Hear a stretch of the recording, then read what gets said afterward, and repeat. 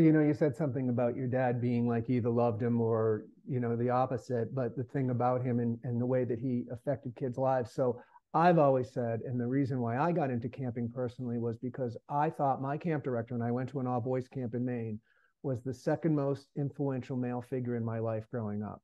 So my guess, Matthew, is Bill Mays was that to many boys.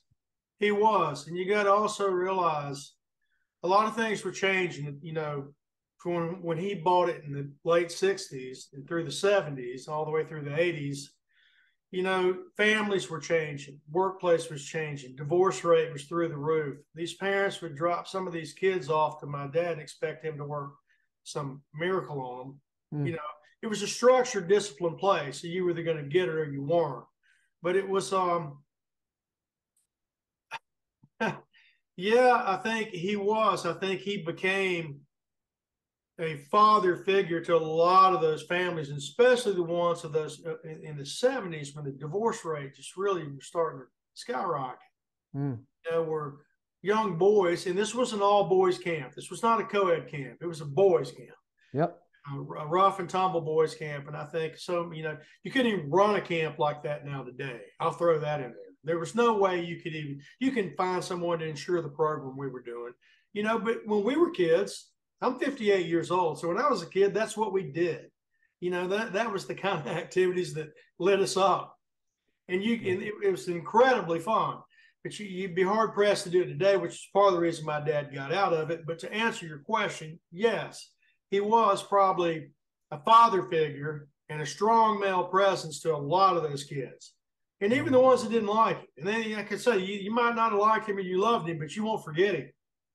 Was the program equally distributed, the sports and the arts, or was it more of a sports camp? What was the program kind of like? It was more of the sports. And then we had a mandatory physical fitness and coordination class that you had to take with your morning classes 5 days a week. My dad started that because he just thought it was that necessary to young boys to be physically fit. And as he started in school, started watching the Presidential Council of Fitness scores drop and drop and drop and drop every year, he kind of tuned into it even more. Look, we had some parents sending their kids to this camp for no other reason than that, right, because it was that important. But there was an art side of it too that we had, with the craft shop that my mom ran. But on top of that, man, you also had riflery, ski, archery, in an unbelievable nature program. Now, we had about 200 acres there on that place, and my dad was an animal freak.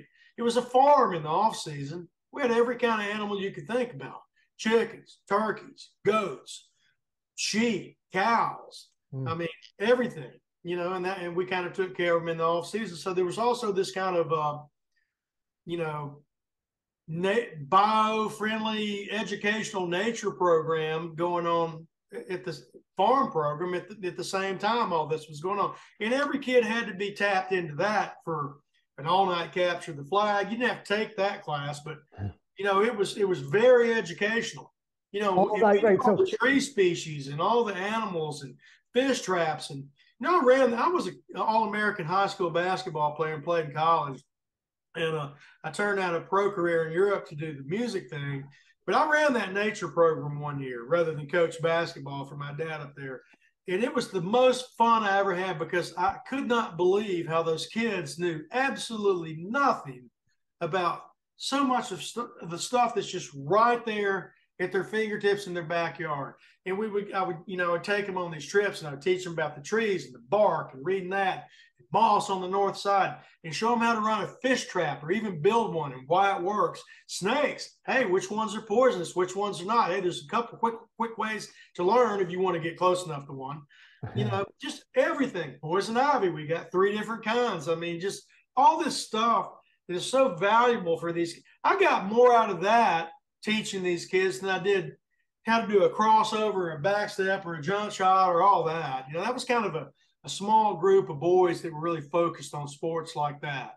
Take a moment to shine.